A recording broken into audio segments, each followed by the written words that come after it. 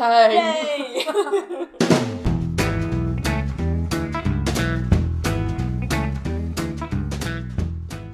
I bet you thought we were monks. Indeed, we are not.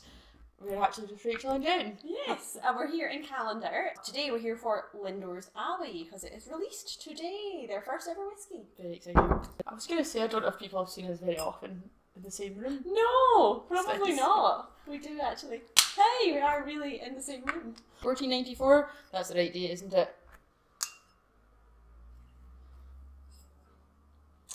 It's in Roman numerals. I think it's 1494 or 1484. That's a 4. It's either 8 or 9. I think it's 94 or 1494. DX, what? 1494, so this brings like whiskey back to what its kind of spiritual home in the history books in Scotland. Yes, the first recorded making of malt whiskey in Scotland in Lindores Abbey in 1494. And so that's why we were being monks, because it is an abbey and that the monks were making the whiskey. Yep. And that time then there was obviously other people making whiskey, but it's our first documented thing of they were definitely making whiskey here. Whiskey then would be very different to a whiskey now, so it would have been unmatured and likely very rough. And probably, as we think from the Lindores Abbey aquavitae that they've been making, flavoured and made palatable with herbs and spices from the Abbey garden. Sacrilege!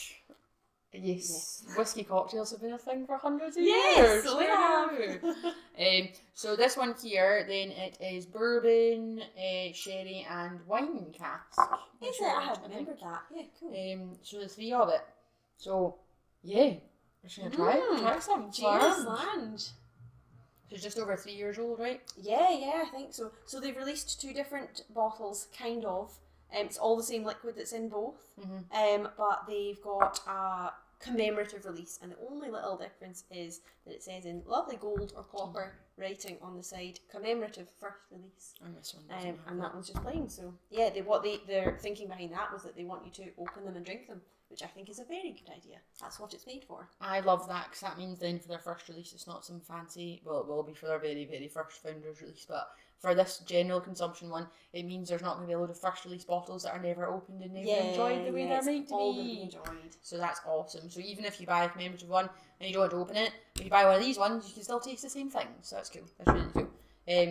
So smell, and they're from Fife. It's Fife. Yes, it's a New Britain Fife.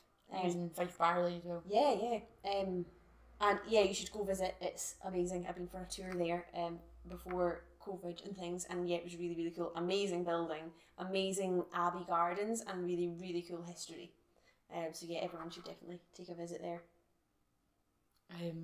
Really malty. Really malty. Quite citrusy. I get quite, like, it smells quite fiery to me a little bit. And I got more, I'm not getting much citrus now, and then I was getting more kind of pear drops in the smell. And more apricot, but now it smells more, like you were saying about honey. I'm definitely getting more dried apricot though. Yeah. And honey. Yeah. And quite quincy. Quincy? Quite quincy. Quincy, that's a wee bit quincy. That's a good adjective. You're feeling a bit quincy. Me too. I like that as well, because quincy feels undecided. It doesn't know if it's an apple or a pear. It's a bit quincy. And a wee floral, isn't you? That's definitely got a thicker mouthfeel to it than I thought it did the other night. That feels like syrupy. Yep, definitely syrupy and definitely quincy. Again, I get like an orange, a kind of an orange citrus from it. And it's got quite a peppery finish. It's got a wee hint of like brew classic laddie about it, but no coastal stuff, just like the citrus, malty, cereally flavours you get from that one. Yeah, I know what you mean. I find it's much like simpler than that. Yeah. But it's got that like tang. It's tangy, that's what I mean. That's quite a wee bit of melony. Melon. I don't know how to say that. Meloner. Like a kind of toasted malt or something. It was some water. That's always a good idea. Do you want me to add more? Yeah. Fire in. I trust you. Oh, it's too much! No, I'm joking. I hate that when people are like, just add however much water you'd like. I'm like, just, you'll tell me it's wrong, just add your own water. I love, not that that's a reason to buy a whiskey, but I do really like the bottle. The bottle's cool. The bottle's funky, and it's in the same bottle that our Aquavitae they were making. Yeah, love the bottle. Unmatured spicy whiskey. That's much more pear drops now. Much more pear drops. Yeah. And like actual pear skins. Yes, definitely. Dead fruity. But much more orchard fruits. No raisins. Not even a scraping of Not a even a raisin. scraping. Sometimes you have a scraping of a raisin. A wee bit, maybe a wee bit of the cotton candy grapes you get. Maybe a wee bit of I'm that. not getting that at all. Are you not? No. Getting more cotton, like No. really mega sweet. But yeah, I actually, the more I'm tasting it, the more I'm liking that like heat at the back. Yep, definitely. It has like a flatness that was quite pleasant.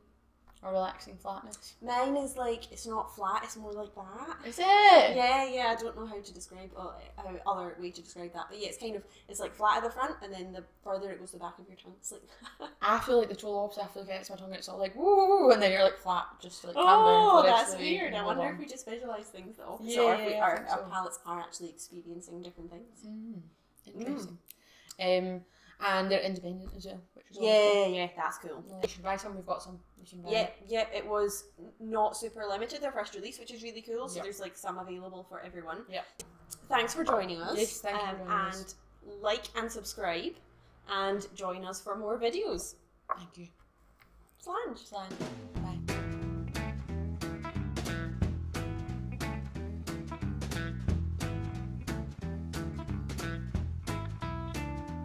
It's Hope.